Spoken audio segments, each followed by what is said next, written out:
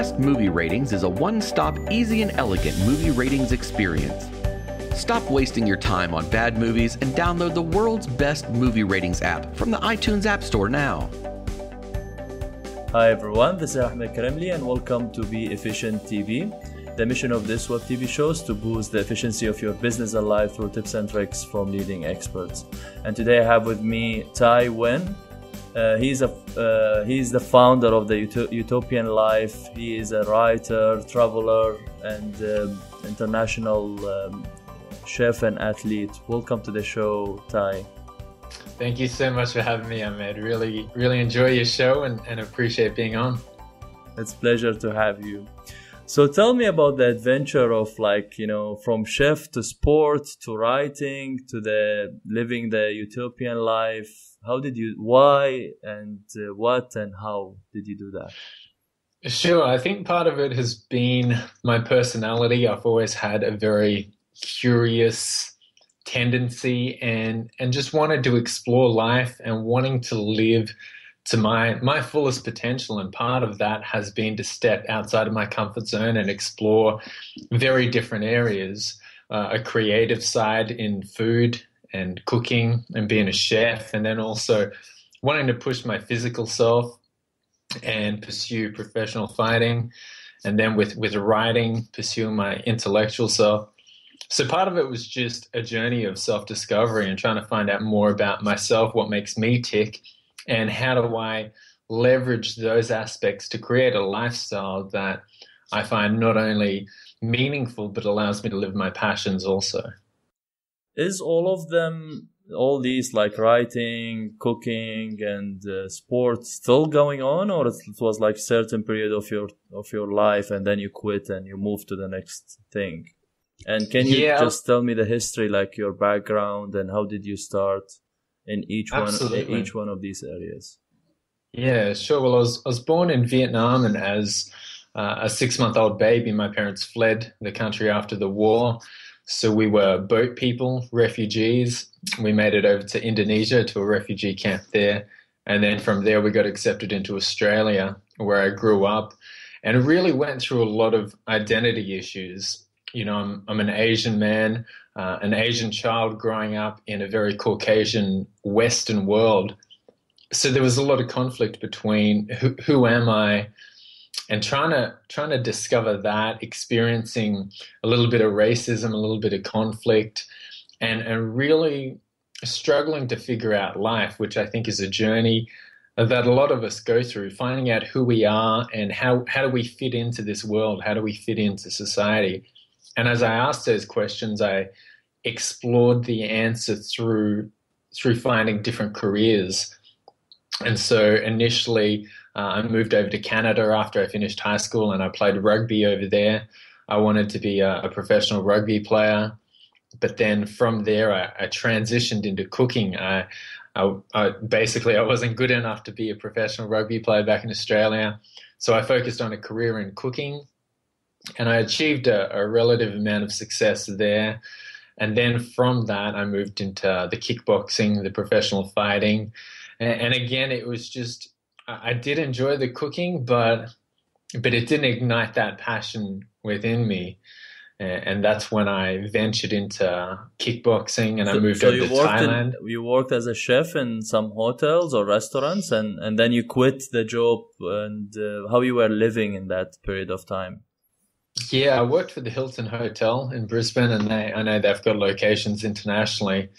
So I was doing that. I thought it would just be something I'd be very passionate about. And initially I really enjoyed food. I really enjoyed being creative. But after that, it just came to a point where I just couldn't see myself doing it for the rest of my life. And I didn't want to continue to invest in something that I wasn't on fire about. And during that time, I had some friends start kickboxing, and they invited me to come to the gym and to train there. And I did that, and I had a couple of amateur fights and achieved some success there. And then I got invited to move to Thailand. And again, part of my explorative personality, I jumped at this opportunity to move to a different country, to live in Thailand, to pursue the sport full time. So I moved over to Thailand and lived there for close to 2 years. And actually, while I was there, I met some professors from a school in Texas and really built a relationship with one of the professors. And he offered me a scholarship to move over to Texas and do my bachelor's degree over there. So after living in Thailand, I ended up moving over to Texas, spending 4 years doing my bachelor's degree there. In what? And it was in humanities, but it was very heavily focused on philosophy and theology. And so really beginning to immerse myself in that intellectual aspect and studying history, studying writing. And I eventually finished that and just realized that I had a great passion for writing. And that's when I stepped out and began to build this brand of the utopian life. You will quit writing soon, or you will continue this trend? Because I think, is it like quitting and changing into different things is part of the discovering, or it's part you are a moody person that you like to change all the time? I think it's a little bit of both. Initially, I did have a lot of kind of ADD tendencies where I would do something for a little bit. But here's the thing, Ahmed. I think I've come to a point in my life now where I'm about to turn 31 and I've done a lot of different things, a lot of self-discovery activities. But I've come to a point where I've realized that a lot of success comes with consistency and investment into something. And while it's been fun reinventing myself in different ways, I think I've come to a point where this is something that's going to be a lifelong investment for hopefully for the rest of my life. I've realized that writing is something I'm very passionate about. Encouraging people to step out and live their dream is something I'm very passionate about. So I would like to say that this is going to be a venture that I invest a lot of time in. What's the meaning of the utopian life? Sure. So utopia is an idealistic place. So we all have perceptions of what is ideal or what does perfection look like. And oftentimes, we're told that that's unrealistic, but I think the pursuit of the unrealistic ideals has some great value in it, because even although we may not achieve that, getting close to that is a great goal and a worthy goal to pursue. And that's what the utopian life is about, to think of what does your perfect day, what is your perfect week, what does your perfect lifestyle look like, and to work towards that. And now your lifestyle for you is you think it's writing and traveling, the mixture between these two areas? Absolutely. Writing, traveling, and eventually I'd love for this to turn into some full-time speaking at different events on just stepping out of your comfort zone and breaking through some of those barriers that hold us back, and creating the habits and the systems that will enable a person to productively move forward towards their dreams. What are the main highlights of your manifesto? One of the major highlights I'd have to say is this idea that the question is the answer and the journey is the destination. So often we make very clear distinctions between either or. I have to choose between the journey and the destination, and oftentimes we focus very much on reaching a certain goal. If only I get to here, then I will be happy. But what I'm trying to do is close the gap between these distinctions that we make, that it's not either this or that. It's not either I do this or I do that, but it's a balance of both.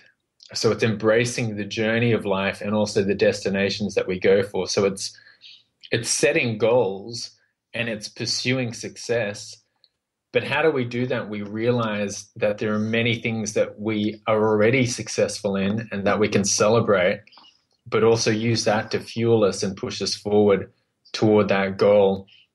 So just creating a more psychologically holistic and balanced approach to how we view our lives, and just to keep momentum constantly going, and basically realizing that a lot of what we do and a lot of value is found in the journey and not only in the destination. But don't you think sometimes the journey is painful and not necessarily fun, especially with the ideal utopian life? Like, let's say your journey, it's into writing, and writing is tough. Sometimes you don't think of quitting. Sure. You don't think there is a conflict there somehow between the ideal life, which is fun, and between the pain through the process of consistency. Yeah, absolutely. And that actually reminds me of a Zen proverb that says, it says, before enlightenment, chop wood, carry water. After enlightenment, chop wood, carry water. And so it's this idea that, yeah, there are struggles in the journey, there are trials, and yes, there is a clear distinction, but at the same time, there's a foundation that underlies. There's a road that runs through both of them. That if we focus also on building a foundation that can carry both areas, what we struggle through in the journey and what we celebrate in the success can still be carried in both hands, and not to put so much weight on one or the other. And that's a struggle that I really went through when I was a chef. It was all about I need to become this 5-star chef and achieve the top in my field. And so I ended up working, goodness, like 12 to 14 hours a day because I wanted to pursue this level of excellence. But at the same time, I forgot about just enjoying the journey of everything that I was learning. Same as the professional fighting.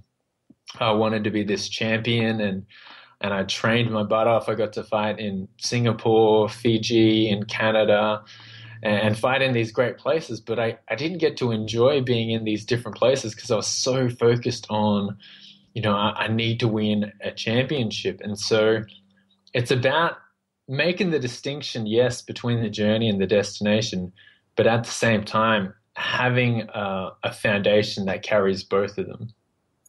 You started a site called Entrepreneur Journey, and like now you stopped it. You focused on the utopian life. Why? I mean, you want to pursue, let's say, writing into entrepreneurship, or you quit entrepreneurship, or what happened?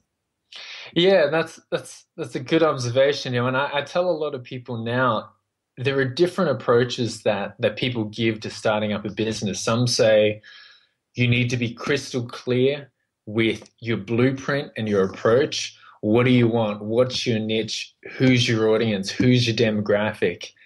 Be 100% clear on that and follow that. And initially that's what I did. I took that advice and I wrote down specifically whatever you want. And I think that's great advice, but I think at the same time, it's not the only effective advice that's out there.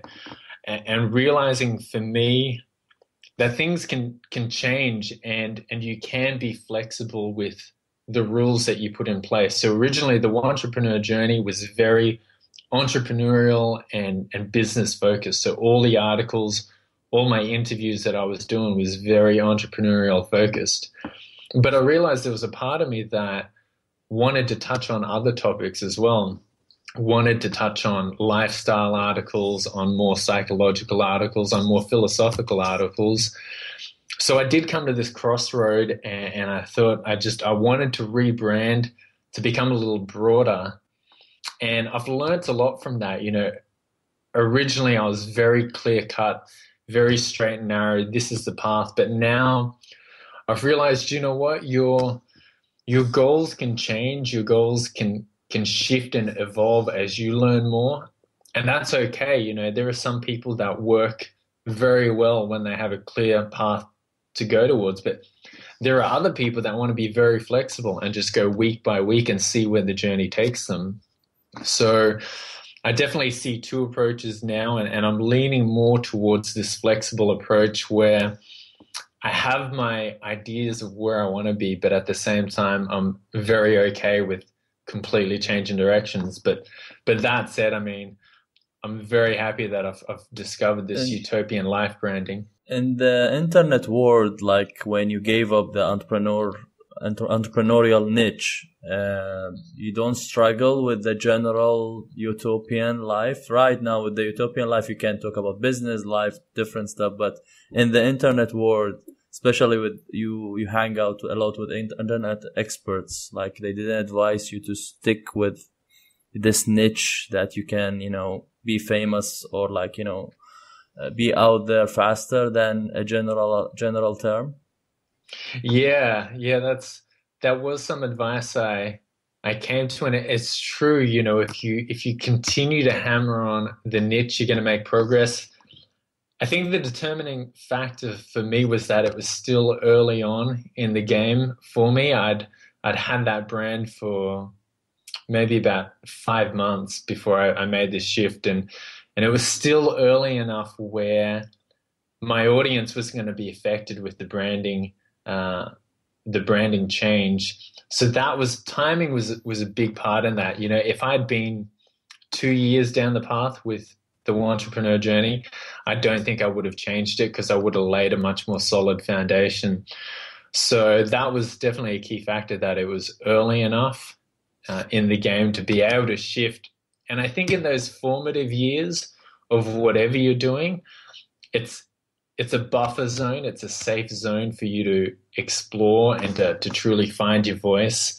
But definitely as the roots get deeper and deeper, that's when it's more difficult to pivot and to change direction. How did you discover the writing path?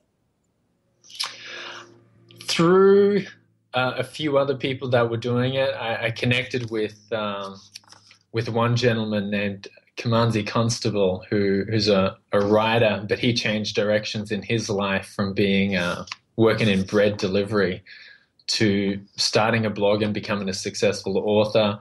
And then I was listening to a few other podcasts. John Lee Dumas, who I interviewed in person, he has Entrepreneur on Fire, and Lewis Howes has the School of Greatness. So they were really making it more well-known, making it popular, sharing their stories and sharing other people's stories of being able to create a business and lifestyle online that was location independent. So that's how I came across the idea. And again, I was trying to figure out what can I do with my life long term that would really enable me to live out what I'm passionate about. What's the difference between writer and author?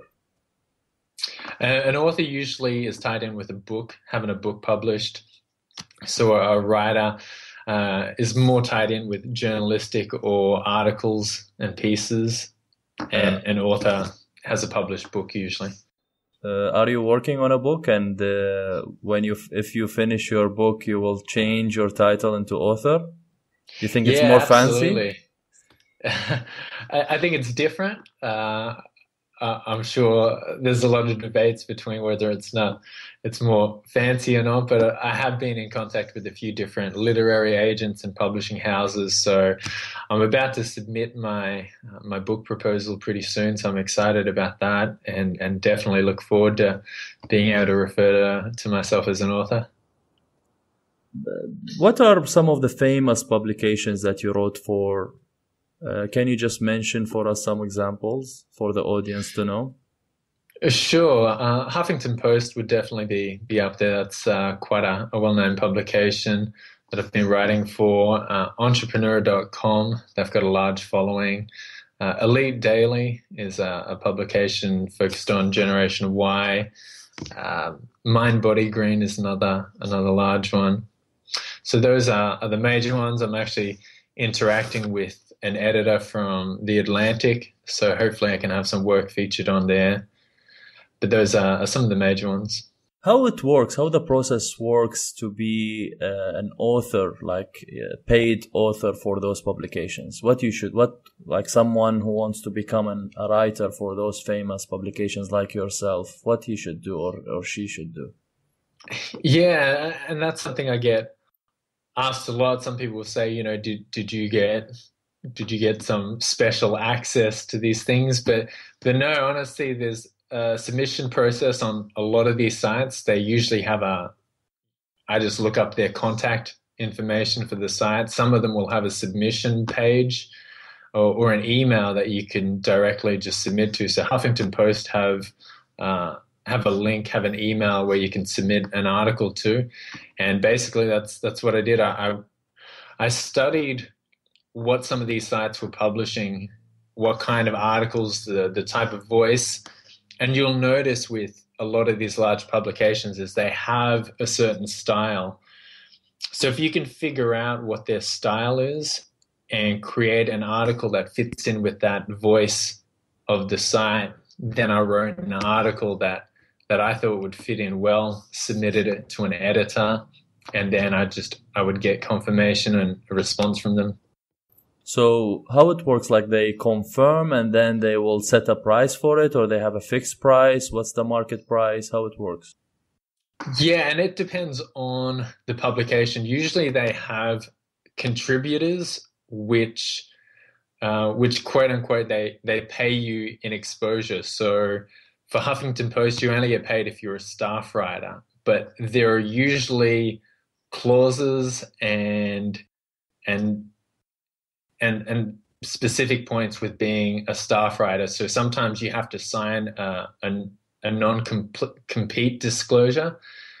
So if I was to get paid by the Huffington Post, that would limit what I'm able to write for other sites. So I would have to sign and say, I'm not going to publish my articles on a competing site if you're a staff writer. If you're a contributor, then you don't get paid, but you get I guess you get exposure and credibility, but it doesn't limit where you can write. So that's what you've got to weigh up if you get on these sites. Usually if you have success as a contributor, then they invite you to come on as a staff writer. But depending on the publication, some of them will limit where you can write. So you got to think, what's your approach? Are you eventually going to want to monetize yourself through your brand alone, or are you going to try and monetize through getting paid through other sites? So that's a personal decision that you have to come to. And if you decide to write just for them, let's say for the Entrepreneur magazine or the other famous ones, what's the market like? How they pay per word, per post? I think with the staff positions, the few other publications that I get paid for, I get paid per article, and some of them base that on per word, and some of that base it on, say, a minimum. One site I write for tells me it's a minimum of 600 words. A travel site that I write for, they pay 25 cents per word. So for 800 words, that works out to be $200 an article. So it really varies. You can set your price as a freelance worker. You can set it, usually as a writer, it's per word. And so in general, for 600 to 1,000 words, like how much those famous publications pay? With Huffington Post and Entrepreneur, honestly, I don't know. I'm a contributor for them. For the travel site, I think the 200 for 800 words is mid to high level. So I would estimate that some of these other sites would pay around that range, probably 200 to 400 for, say, a 6,000 to 1,000 word article. As a contributor, like usually you make your profile on those magazines or publications, or they make it for you? No, they typically allow you about 3 link backs to any product or site that you have, and you're free to write your author bio.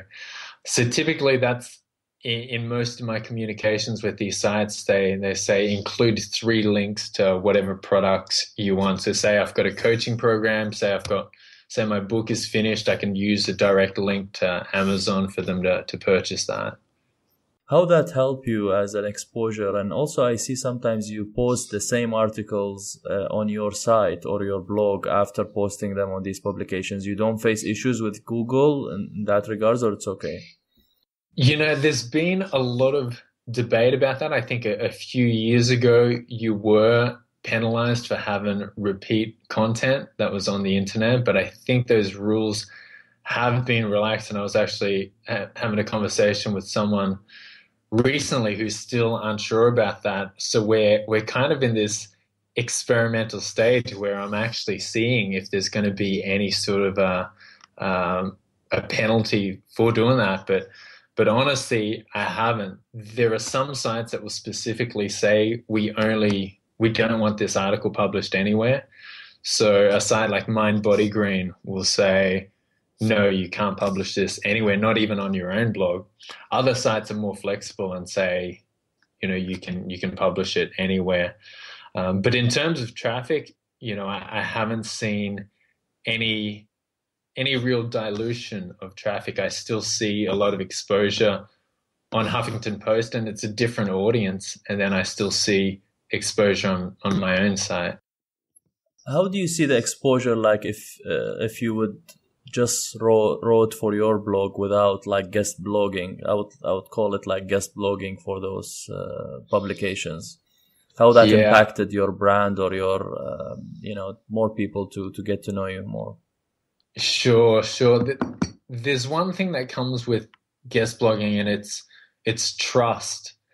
When people continue to visit a site, there's an inherent level of trust that comes with it. So when I first step out, because my brand is unfamiliar, people are hesitant to visit it because there's not that feeling of familiarity and trust. So with these larger sites that I guest post for, people continue to go back and visit because they've built that relationship. And that's key as well, this whole idea of relationship building. The more people visit my site, the more they feel like they have a relationship with me as the writer. But when I was starting off, that's something that's so difficult to do. I mean, it's like going back to your favorite restaurant versus going to a restaurant that's just opened down the street. You're not sure if the food is going to be great. You're not sure if the service is going to be great. But to your favorite restaurant, you've got no problems going back to that. And so these larger sites that have these larger platforms, larger audiences, it's been crucial for me in terms of getting extra exposure and again just building that level of trust and familiarity. Do you like, if I can ask this question, like have you at this current point of your life, you are making more money from guest blogging or writing for these publications or from your own products? It's been a balance, and it's been tricky in terms of, again, figuring out what is really going to benefit me in the long term and what is really going to align with what I'm passionate about. So originally I was bringing in income through personal coaching. And to be honest, it didn't turn out to be something I was passionate about. It was bringing in good money, and I'd launched even a writing boot camp a little while ago, but I've come to realize it's not something that sets that fire alight in me. And also even writing for other publications and getting paid for them, that it was bringing in money, but again, the money is kind of meaningless if it doesn't come with a sense of passion as well.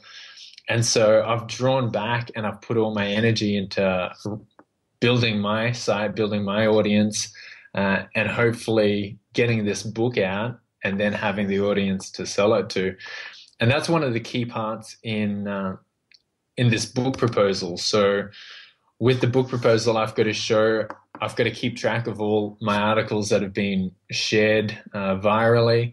I've got to prove to them that I have an audience to sell this book to. So I'm working on building my Facebook group. I'm working on building my my Twitter following. I'm working on building my monthly unique views, and all of that, while it doesn't bring in immediate income, because a lot of it is working It's a just long-term for the process, yeah. audience. Yeah, absolutely. So you So enjoy writing more than coaching writers, or I mean, in terms of coaching, you focus on coaching people to have the utopian life, or coaching people to be good writers? both. I've done both. Originally, some of it was just about clarifying their passions and then giving them mindset tools, psychological strategies to cut away any sort of distractions, to keep them accountable and to build towards these goals. Some of them wanted to start similar things like an online blog and how to build an audience, coaching them through that. Other people were just purely personal goals that they wanted to achieve, and other people were about writing. How do they refine their writing and get it to the point where they can get featured on some of these larger publications? So you like take on clients that you can help them get featured, and how long usually the process of featuring a certain post on these publications takes? Yeah, I don't do any introductions to editors. It's mostly just giving them some of the tools that have helped in my own writing, some things to think about that they haven't thought about before, that goes into writing. I mean, looking at how long some of your sentences are, the tempo of how your article reads. But yeah, I work with them just to get their writing refined and using the tools that I've used to get onto large publications. But again, it doesn't come down to any secret strategy. It's just you've eventually just got to think of an article that you think would fit well on these publications and submit it to them. What are some of these major tools that you use? Yeah, it's definitely looking at, again, the tempo of your writing. So if you were to read your article out loud, I mean, I really look at a piece almost in a poetic structure. So varying up your sentences. Sometimes if you have a lot of short sentences, it reads in a very static staccato kind of sense, and it's difficult to get through. So how do you just make your article flow and trying to minimize any sort of repetition and making sure every sentence that you say contributes some sort of value to the overall article? That's one key thing. Looking at the way that you craft your title, the way that you use different words, they're all huge elements that go into it. The way that you use visual words, including more audio words, including emotional words. Where can you insert a story into it? How are you going to back up this point? There are plenty of things. You didn't have struggles when shifting from writing blog posts to writing a book, like in terms of structure and what? Yeah, they are similar and different in many ways. Also, you could even look at the structure of an article as a boiled down version of a book, and so addressing conflict and resolution, you still do that in an article as you would in a book. But I think some of the major issues between an article and a book is a book isn't necessarily a collection of articles, but you're still moving through pieces that have a connection and a flow between, say, 50 different related articles. So there are huge differences, but at the same time, I think when it comes down to the basics of writing, you're still utilizing the same skills for both. From your experience writing blog posts, you feel which one is like more the people prefer in terms of they need to see points, they need to see like certain paragraphs, or? It's interesting. I think people are beginning to move away from what they call listicles. So 10 reasons for this, 7 reasons for that. Just because the way it seems like culture and intellectual culture works is it's comparable even to fashion, that there are these different trends. And I really feel like we're moving away from these list articles more to still short pieces. And I'm always studying what's trending at the moment. And so you have kind of this tension at the moment between listicles, because they satisfy that psychological need that we have. We like to see things quickly, neat. Yeah. especially and over the phone. Yeah, but it's not deep. It's just like points. Exactly. And I feel like we may be headed more towards elaborating maybe on a single point in an article, and just digging deeper into one single point rather than moving just from point to point to point. So I'm interested to see what direction we're headed in as a writer also. But if I had to predict what the future is looking like, I feel as though we may be moving away from listicle articles to more in-depth and focusing just on one point or one topic. So I'm interested. It's interesting to see where it's going to head. But don't you feel that when they see that, like especially like myself, when I read this 7 points or 5 points to something, or to achieve something, it's more attractive to click on. And sometimes when you know the style of certain author, that it's long, you don't, tend to click on it, especially if you're reading from phone, and you need to really read it deeply. Yeah, absolutely. And there are studies that show, a lot of people will mentally check out, or not even get through the first paragraph of an article. And so when people see 7, 9, 8, or 10, it already registers in their mind what to expect.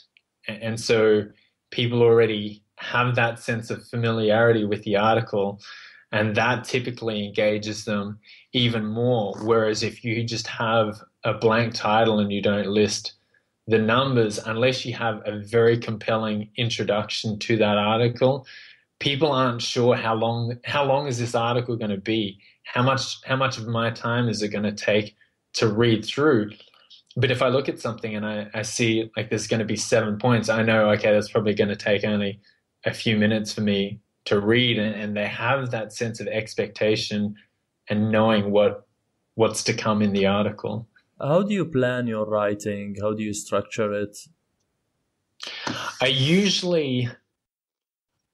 like to try and take a unique angle on and add and contribute something that hasn't been touched on, or if it has been touched on, then how do I come at this differently? So I look at some of the leaders in the field, some of the major publications, looking at Huffington Post, looking at the New York Times, the Atlantic, Washington Post, the New Yorker, and with you and what you have to say. That's one thing I've realized in almost any branding and any work is, yes, while people are interested in what you produce, they're also interested in who's producing that. So the personality behind what's being said, not just simply the content that's being said. And so I try and... Yeah, sorry. But you write, let's say, your thoughts at the beginning before you do the readings, or you do the readings first and then you do the writing? Sometimes I change them, and sometimes I just write purely what I think about this, and then I'll look for studies. I always try and insert studies into everything that I'm writing about. So looking at journal articles and trying to gain content and sources that aren't really touched upon. So looking through academic journals is something that I do a lot, academia.com, and just looking through what some professors and universities, what they're producing related to it. So you look at the top results in the search engine, or you try to go to certain publications and search about the subject? Yeah, certain publications. So Scientific American is one I look at a lot. Psychology Today, is another one that I look at a lot at. So looking at peer-reviewed journal articles, which means other professors and other scientists and psychologists are also reading that work as well and using that as backup. Do you have a goal, a daily goal, like in terms of words? Sure, I'm usually trying to finish 3 different pieces of work, and I've moved away from.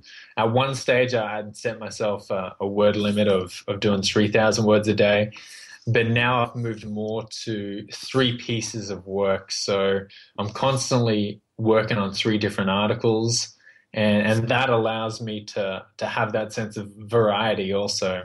I write for an independent news publication, and I focus on human rights and culture. And I write for a couple of travel magazines, so I usually have a travel article that I'm working on. And then in the entrepreneurial and healthy living area, I have those articles. So just 3 pieces of work, whether they're one of those, I try and get at least 2 of them done a day, and I'm typically pretty happy with that. Which time you like to write of the day? I'm a morning person, Ahmed. So when I was living in Peru, I was waking up at 4:30 in the morning, and I would go for a jog in the morning, come back, have a shower, have coffee, and then try and get most of my work done in the morning. Usually when I hit 6 or 7 o'clock at night, that's when my brain is kind of fried out, and so I check out. When you agree with have an agreement with those publications, different publications, like you have an agreement to send, let's say, a weekly article, or you just, whenever you have an article, you pitch them for the article based on you feel that this is gonna suit their material? Yeah, Mind Body Green. Sorry, no, Elite Daily usually want 2 articles a week. Entrepreneur, I submit usually 1 article a week for them. And Huffington Post, they don't have any expectations, but I like to do 1 article for them also. And then for my own site, I like to do 2 articles a week. And recently I've started opening up my site up for guest contributions and guest articles as well. So I've had quite a few submissions to feature work there. When you did, let's say, the structure of your book, have you planned to use this material while you're writing the book as a blog posts, or you just keep them private till you finish the book? Yeah, I've kept them separate. There's been a few things that have been related, but because my book is quite different to a lot of the work that I'm producing, it's a little bit of a memoir, and it's mixed a little bit with very practical areas. And so I haven't really been able to double up on content, which I think is a good thing. Some authors get criticized with saying, basically, your book is just a collection of your blog articles, which, I mean, I don't think that's a bad thing. But for me, the two have been very separate. How to become a travel writer? A lot of it has been, for me, just because I love traveling, has been very easy in terms of I can just put together an article as I travel. But for anyone that is looking to get into it, I did an interview with quite a well-known travel writer, Shannon Kaiser, and the way she got started was she just went and traveled and just did the work. And that's an important thing. A lot of people will go out and will try and contact editors, will talk to travel magazines and ask them, how do I get involved? How do I get involved? But if you compare that and pitch that against a person that has just gone to Dubai and written up an article and taken nice photos, say you're the editor, Ahmed, say one person comes to you and say, Ahmed, I really want to be a travel writer for your magazine. Say another person comes to you and say, Ahmed, I have this article that I've just written. I would like to become a travel writer. You're going to go with the person that's got something put together, right? It's that saying. So it's about always like the people who write about traveling, or it can be just writers because they can afford getting paid from online publications, so it doesn't matter where they are, so they travel. It's good for their brains to refresh and travel and see different places while they're writing as well. Yeah, so is your question, does the person need to be an established writer to become a travel writer, or just a traveler? I mean, yeah, you need to reach to a certain level that you know the industry, you know how many articles like you are writing, like you are now, you are targeted, you know how much you have to write, for whom, how much you will get paid. So you know, let's say how much you're gonna get to cover your expenses, so you can travel, it doesn't matter. And even it will boost your writing, the traveling. Yeah, yeah, and that, I think part of that depends on if you're wanting to do that full time, or if you're just wanting to do a couple of travel writing articles as a hobby. I think it's good to have the industry knowledge and to have the structure of writing to do it, but it's not absolutely necessary. Obviously, you need to have the skills of writing to do travel writing, but that's not to say that that any person, an amateur who enjoys writing, couldn't do it. I mean, if you have that passion and if you've refined your writing to the point where it's publishable, nothing's going to stop a person with no experience from going out, which is the great thing about the world we live in today with the internet and with technology, is that someone with no experience but has the skills is still able to bring in an income from doing something they're passionate about.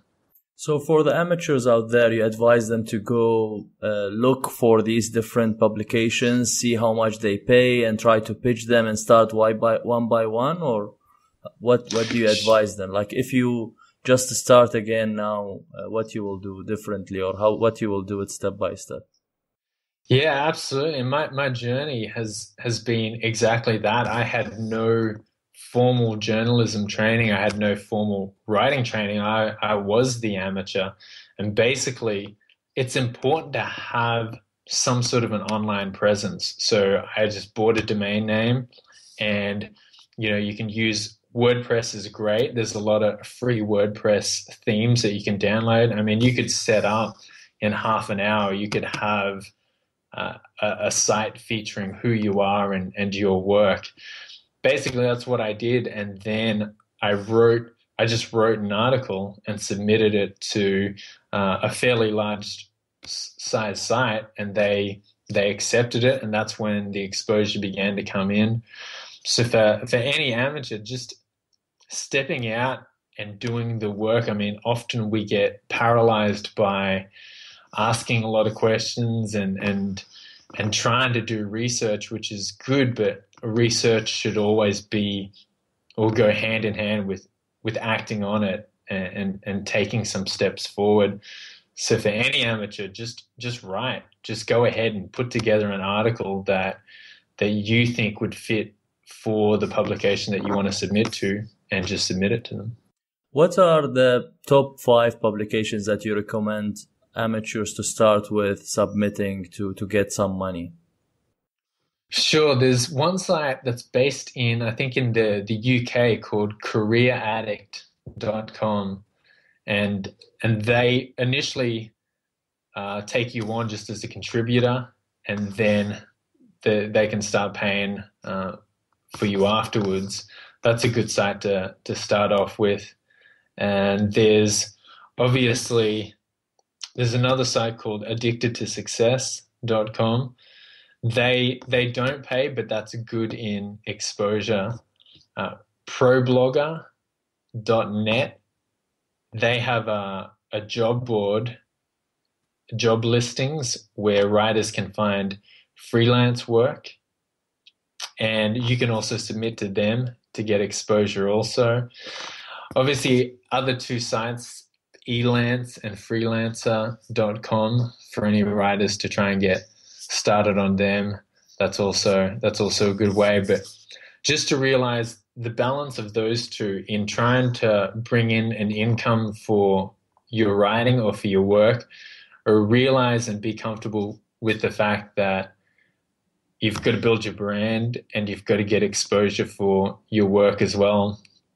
And it's like that with many many different fields and many different professions. I mean, when I was wanting to become a chef, I was an apprentice, and even though I was getting paid, I wasn't getting paid much. And also I was doing extra work for free to gain the knowledge. I was staying back longer than my shifts. When I was an amateur athlete fighter, I was fighting for free. I was putting in a lot of hours. So with any dream that you pursue after, to view time as a good ROI, you're going to get returns on your investment of time. You're going to gain knowledge and grow in that area. Do you edit your own writing or you send it to an editor? Do you edit while you are writing, or you edit after you finish the writing? At the moment, I edit my work. I have some loyal readers that will pick up any typos if they do get through. I mean, for sites like Huffington Post and Entrepreneur, they have their own editors as well. But I always like to edit before I submit to them. But one habit I've learned is once I finish an article, I'll completely walk away for at least a couple of hours before I come back. And even in that short time, it seems as if your eyes freshen up to the work that you've done, and you're able to see things in a clearer light. So I try and edit as I go, but I certainly edit once I'm done, and then usually take a break and then come back to it and have another read through, even if I leave it overnight often also before I go back. How do you write efficiently? Like, what are the most, top 3, top 5 techniques that you do to write efficiently, or habits? Sure. There's one technique just called a flow of consciousness writing, which I would do a lot most evenings, and just set yourself a limit of 1 page, 2 page, where you put aside any critical factors or critical lens that you have, and basically you shut off that inner dialogue that likes to critique everything that we do, and you just write, just let your consciousness flow, and just build that habit of writing. I mean, a lot of times writer's block happens because we overanalyze what we're writing. So to step back from that analysis factor and just to write out without any judgment, without any critique, that's one thing.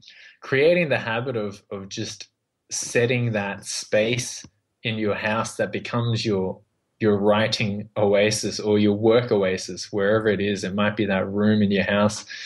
But familiarity always breeds and creates that environment for more conducive work. So if you sit down at your desk, your brain and your mind acknowledges this is my workspace, and you're able to engage in that.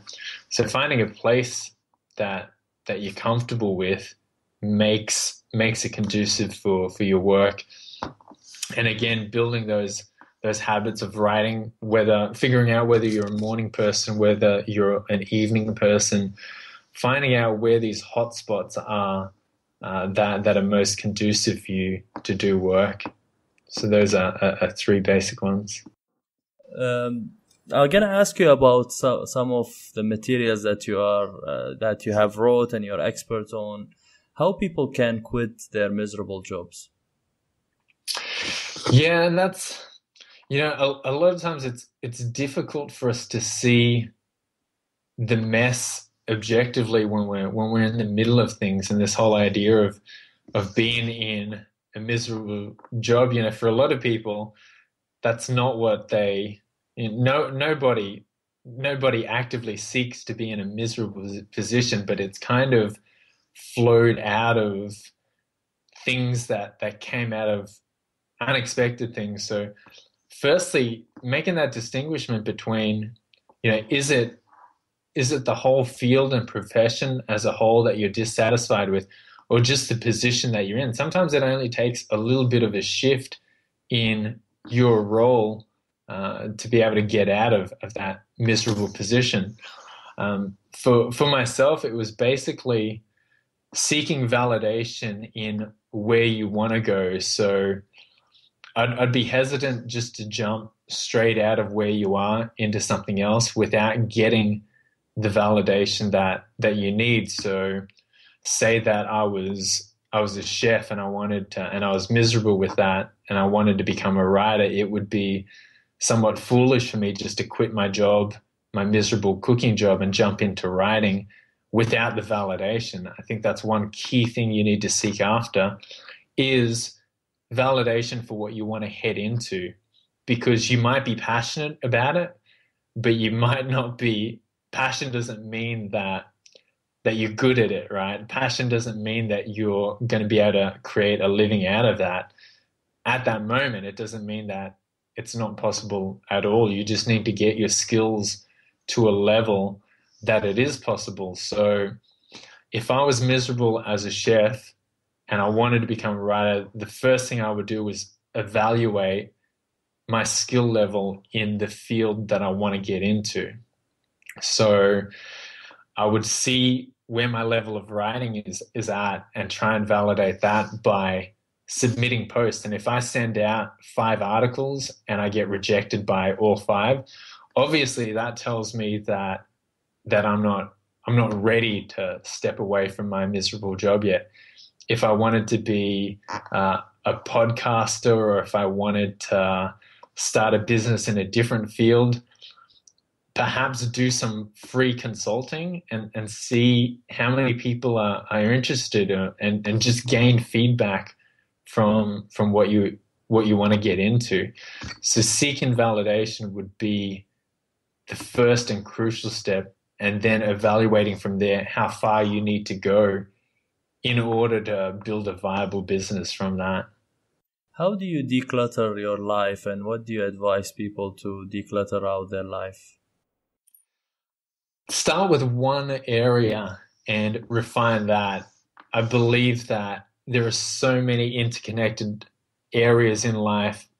In Australia, if you go to rent a house, a lot of the times the housing agents will be sneaky and they'll look inside your car and see how well you maintain your vehicle, because that gives them an idea of how clean and how well you'll maintain a house. And that's so true, that so much of our lives are interconnected. So if you focus on one area, naturally that's going to flow into other areas of your life.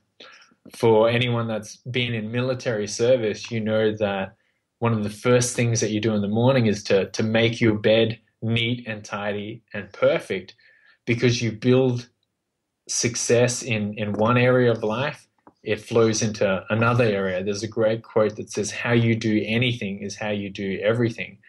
So people often get overwhelmed at a question like, how do I declutter my life? Because all of a sudden I look at the overall mess of my life, but realizing, again, it's like that other quote, how do you eat an elephant? One bite at a time.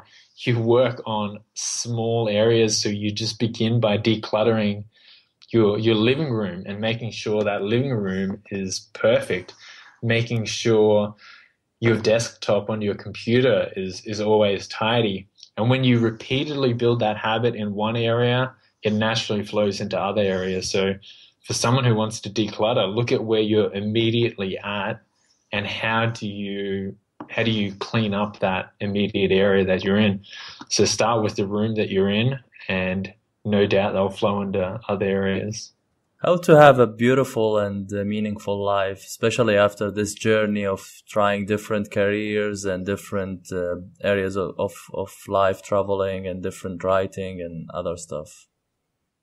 Yeah, and I think 2 things that are key is finding inherent value and finding external value. So inherently, what makes you happy and what makes you excited, and how do you leverage that to contribute to someone else's life? I think those are 2 key areas that, when happiness is solely confined to who we are, that seems to run out quite quickly. But if you look at extending that beyond who you are, then you have something not only sustainable, but something that is more whole in the human experience. If you look at a lot of the most successful entrepreneurs and people in the world, their success always extends beyond who they are, and they're building something beyond their own lives. But that goes back to finding something that really excites you. So something that not only you're good at, but you're passionate about, but also influences people outside of your own life. Success versus happiness versus fulfillment, and which one is more important? You know, I really think that you could almost bundle the three of them together. I don't think success, even though it does happen, success shouldn't come to the exclusion of happiness. So I do believe you can be successful and very unhappy. You know, you can become the CEO of a company and be very unhappy. At the same time, you can be both that and still unfulfilled. You know, success can come with happiness, but can still come without fulfillment. And if I had to tie in each one of them, success could be this one-dimensional, I'm the CEO, I'm making six figures. Happiness could be that it aligns with something I'm passionate about, because you can be successful at something that you're not passionate about at all. I could be successful as a chef and still be unhappy because it misses out on that passion element. So success would have to include something that you're passionate about. And then fulfillment is this idea of something that's beyond yourself. To be fulfilled, I think the key area is to contribute to the world, to feel like what you're doing matters. So for the three of them to be pulled together, I think that's crucial. I don't think we should aim at any single one of them to the exclusion of the other. How people can find their purpose? Like if they don't know where to go, how they can find their purpose, and why it's important to have a purpose? Yeah, I think a great way is just to imagine what your perfect day would look like, and take away some of these elements. So think about, a lot of times we try and build our lives around something that really doesn't really influence what your purpose is. So society is built so much around materialism and the pursuit of money, which is important. I'm not saying they're not important things, but they influence the decisions that we make in a way that don't help us in finding out what our purpose is. And really your purpose basically should be what excites you, what you love doing. But we let the influence of how do I make a living out of this influence our decision, which is a secondary issue.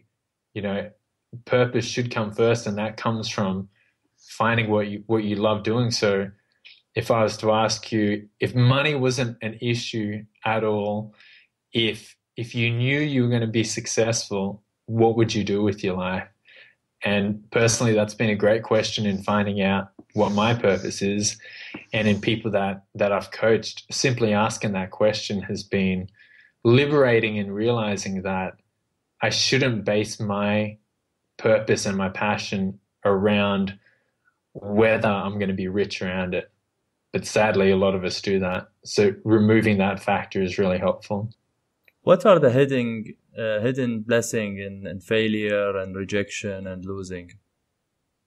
Yeah, you know, and even with, I wrote an article recently just about emotions as well, is that we try our best to avoid negative situations, but really there's not a person in life who is immune to negativity in life. And so how do we reappraise these negatives and things like losing and failure?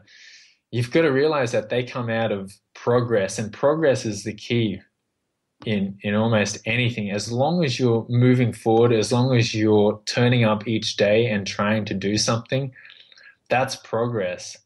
And when you do hit obstacles, It shouldn't be viewed necessarily as a failure, but if you change your lens of thinking and seeing these as carrying lessons, I mean, they're all feedback and information on how you can improve and how you can redirect and change directions. So Marcus Aurelius is a really famous ancient Roman emperor, and he had this great quote that says that if you're disturbed or upset by anything external, the pain isn't due to that external thing, but your perception of it.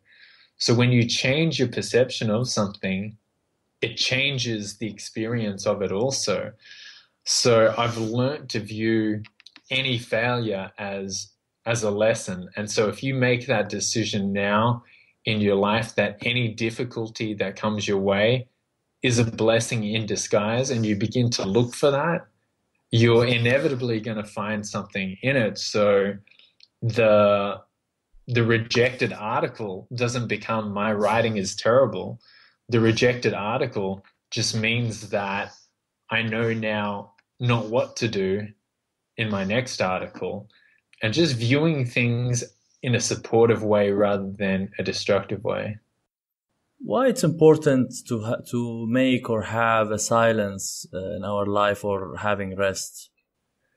Certainly, a lot of that comes down to our internal dialogue and the noisy world we live in. We live in a world, and technology is great. I love how small the world is getting in terms of technology, in terms of access to information. But at the same time, you've got to think solely of who you are, and realizing that none of these things are a part of who you are. So what silence does is ultimately it strips you down to one of the most difficult things that we have to deal with, which is ourselves and our internal dialogue. And a lot of people call it the imposter syndrome or the lizard brain.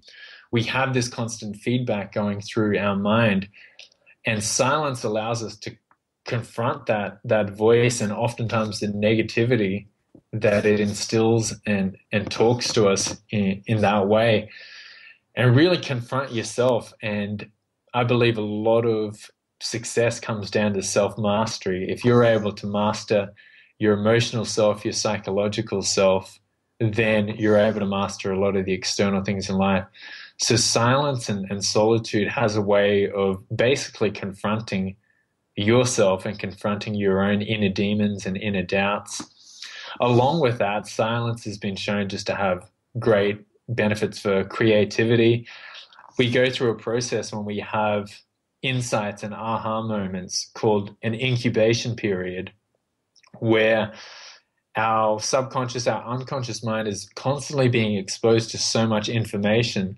And then when we take a step back, it allows all of this information to settle, to kind of marinate. And then from that, we have clarity and we have these insights that stem from that. So living in a noisy world, silence is just crucial for us to step back, to be able to breathe, to separate ourselves for a bit, and to enter back into the crazy world that we live in. What do you do to boost your brain as a writer? You know, there are these things called binaural beats. I don't know if you've heard of them. What it does, and you can find a lot of them on YouTube, or you can buy some of the CDs, but basically our brain emits different frequencies, and they've been able to measure this in neuropsychology, where you have your alpha waves, your beta waves, your delta waves, and your gamma waves are when you experience high-level insights from that incubation period that I mentioned. So what binaural beats are is they send one frequency into one ear and then a different frequency into another ear, and your brain balances out these two different frequencies, and they put you in a mode of different concentration of alpha, beta, or delta or gamma.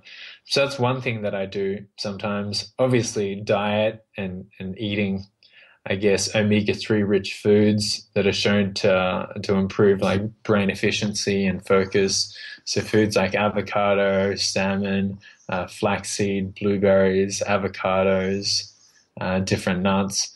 So looking after your health is crucial for your brain health as well.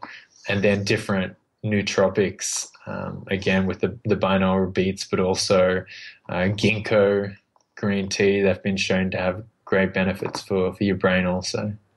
What are some of the habits that you're trying to develop to stay efficient and productive? Daily timing is definitely a huge thing. So waking up at the same time. I also use some different psychological habits also. One is exposing myself to difficulty on a daily basis. And I do that physically through having a cold shower. I'll have a normal temperature shower, warm, hot. But then to finish it off, I turn it on completely cold. But while I do that, I remind myself that I endure all difficulties and I overcome all obstacles. And it's a personal mantra that I say to myself. And just to reinforce that, I'll turn on the cold water. So it's not only a psychological thing that I'm using these affirmations, but also a physical enduring of going through the cold water. And it's basically building off that. They call it the psychosomatic relationship between your mind and body. And there's an author named Malcolm Gladwell who has a book called Blink. And he talks about this psychosomatic relationship where they did one study. They took a group of people and they got them to read words that were related with being old. So they read words like bingo, Florida, shuffleboard, and different words like this. And they measured the speed at which they walked into the study as to when they walked out of it. And simply reading a word, because, I mean, words are basically labels for a concept or an experience. So when they read these words, the brain began to register these words, and it truly affected the body. So the body and mind are fascinating in their relationship. Something as simple as a word can trigger off a neurological and physical response. So that's what I'm doing in trying to create that habit with having this cold shower, but at the same time reminding myself that difficulties and obstacles are going to be an inevitable part of this journey, but I embrace them and I overcome them. And then my body is reminded of it through the cold shower as well. How your work-life routine look like when you wake up in the morning till you sleep? I try and get up quite early, so before 5 o'clock, and then go for a jog first thing, just to keep healthy, to keep fit. Then I come back, have a coffee, sit down and write for a few hours. I usually work in 2-hour spurts. So I just try and focus and concentrate and write for about 40, 50 minutes, take like a 10-minute break, and then again 40 or 50 minutes, take a longer break after 2 hours, and then have something to eat, go back to it again. And I try and write in three stages, so 3 2-hour stages, and get in and work on those 3 different pieces of work that I mentioned earlier, and then spend the other time networking, emailing people back, working on social media. Best tools or hacks that you use for writing and for traveling? There's one great app that's been a lifesaver called Self-Control. And basically what I'm able to do on that is just write down sites that I'm blocked for those 2 hours. So I put in all my email accounts, I put in all my social media accounts onto Self-Control, and I activate that for the 2 hours that I do work. So it just essentially blocks out those sites. I can't access them. I can't check my email. All I can do is just focus on my writing and work. It's on Mac or? It's available for both, I'm pretty sure. So selfcontrol.com, I think. I'll double check and just confirm with you, but it's been a brilliant app. And then obviously Evernote has been really good just in cataloging and keeping track of all the useful resources and research that I come across. What are your other hobbies? I'm a pretty boring guy, actually. I mean, I read and I write a lot. I guess I love getting outdoors and going for hikes. That's one thing when I travel is I just love walking around and exploring the different cities that I was in.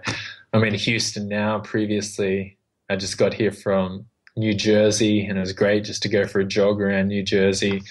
I was in Brooklyn just to walk around Brooklyn and New York, and the same as San Francisco. I was there before. And so I just like getting out and just exploring cities and finding nice coffee shops to sit down and check out. Top three writers and top three authors. Ooh, top three writers that I really look up to. Gretchen Rubin, she's a great writer. Anne Lamott, and Jeff Goins would be another good writer. Top three authors, certainly Malcolm Gladwell. Andrew Solomon is another great writer. And I really enjoy Elizabeth Gilbert's work also. Top three mentors. Top three mentors. I'd have to say a good personal mentor is a philosopher and a professor based here in Houston named Russell Minnick, and he has his own site, russellminnick.com. Kamanzi Constable, he's another blogger and writer who's been a good mentor to me. And I'd have to say a more distant, on a non-personal level is Andrew Solomon. I follow his work and we've interacted through email, but he's probably a mentor in a more distant sense. Most important factors for success in 3 words. Keep showing up. What's the biggest failure moment in your life, and what did you learn from it?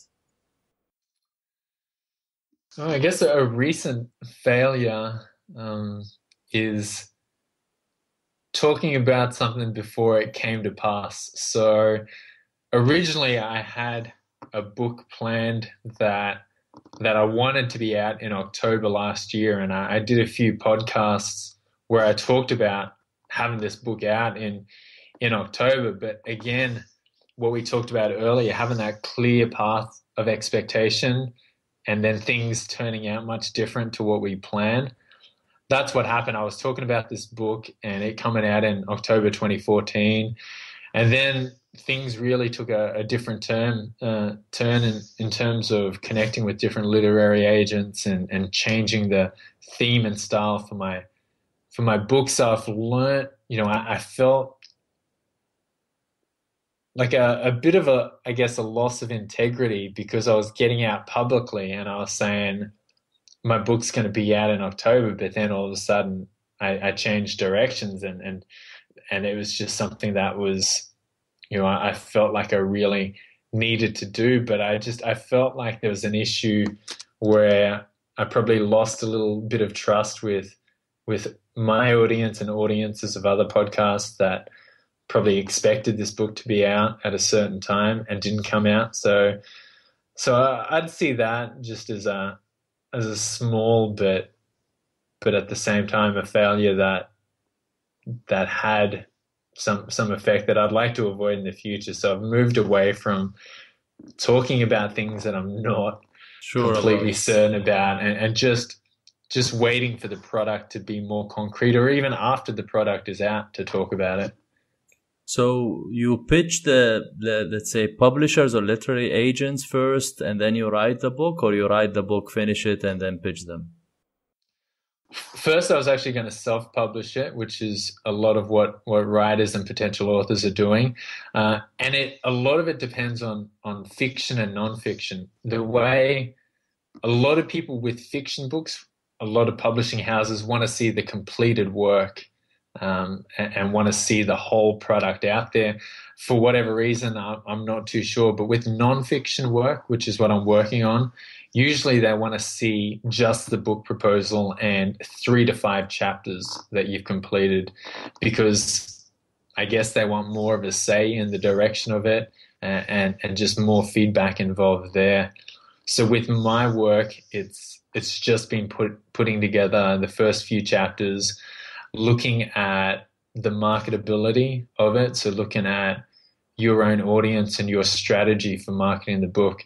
Basically, they want to know that they can invest in you and see returns on that investment. So what's your audience look like? What's your strategy? What's your competition at the moment? And how does your book stand apart from that competition?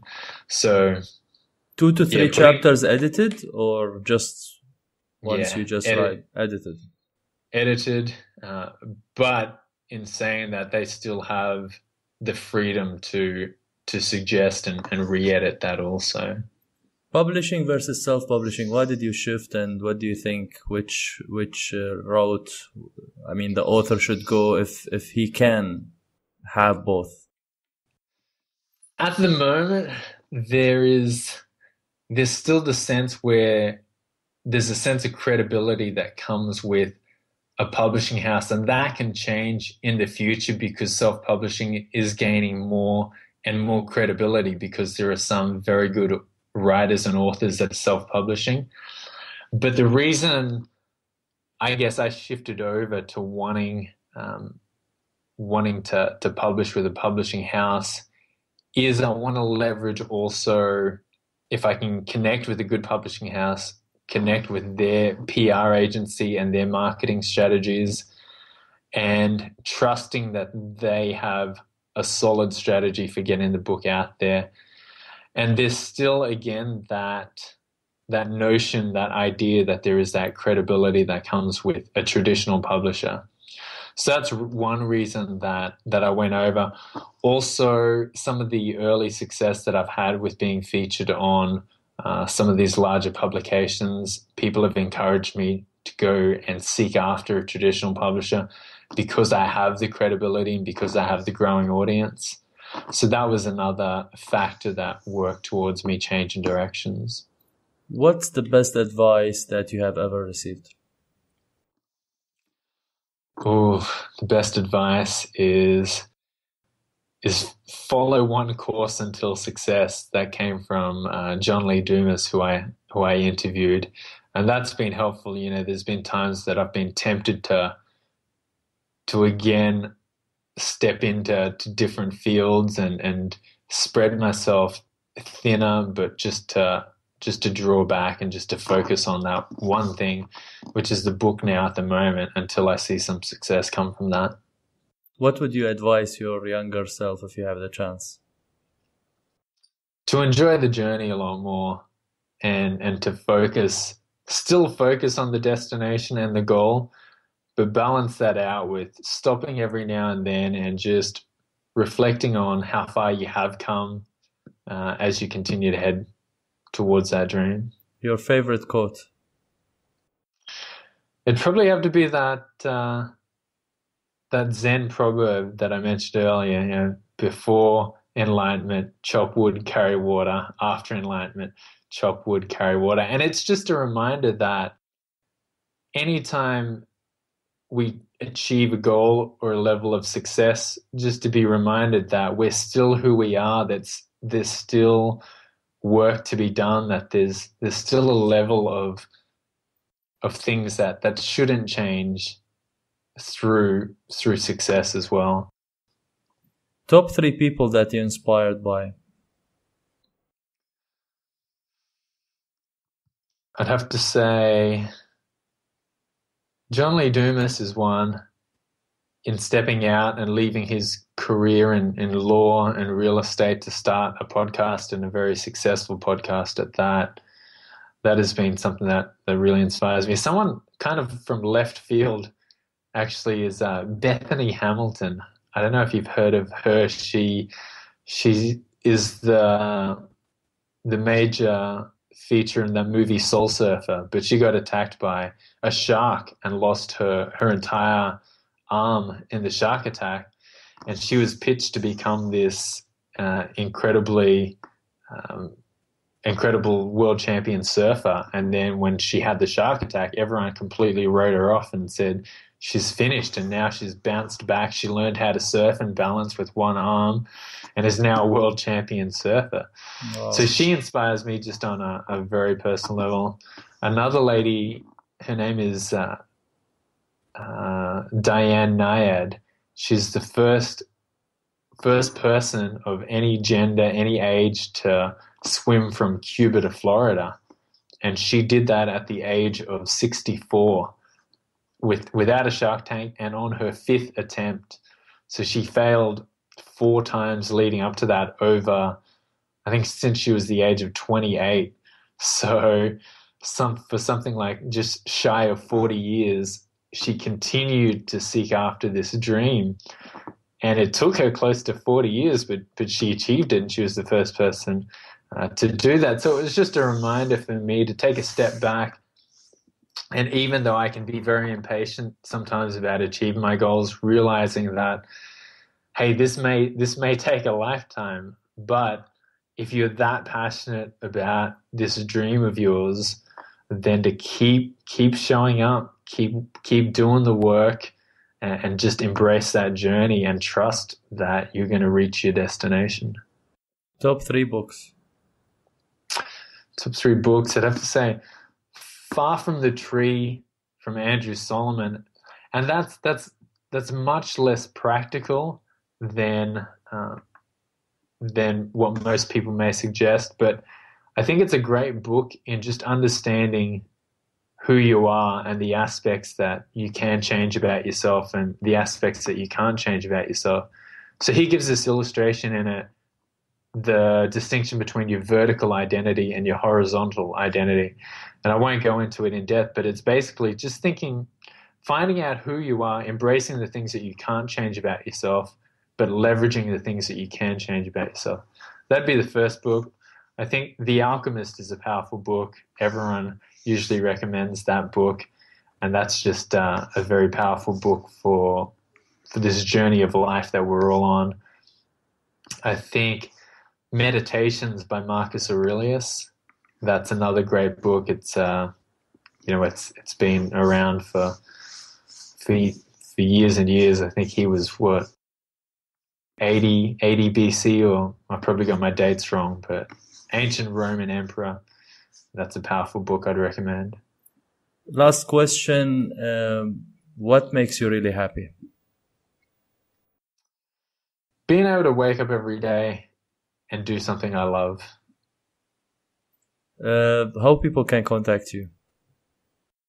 Yeah, I'd love to connect with your audience, Ahmed. So theutopianlife.com is probably the most simple and the best way to connect. I have my Facebook group connected to that site, and also Twitter. And yeah, if there's anyone that's just seeking advice on how to step out and live your dream, I'd be more than happy to help them out. Thank you so much, Ty, for this very, very rich information and knowledge that you shared with us. Thank you, and thank you for what you do, Ahmed. I think it's great to be able to inspire others, and I'm very flattered to be on, and thankful for the work that you do. Thank you so much. Thanks, everyone. Be efficient and stay efficient, and see you soon with another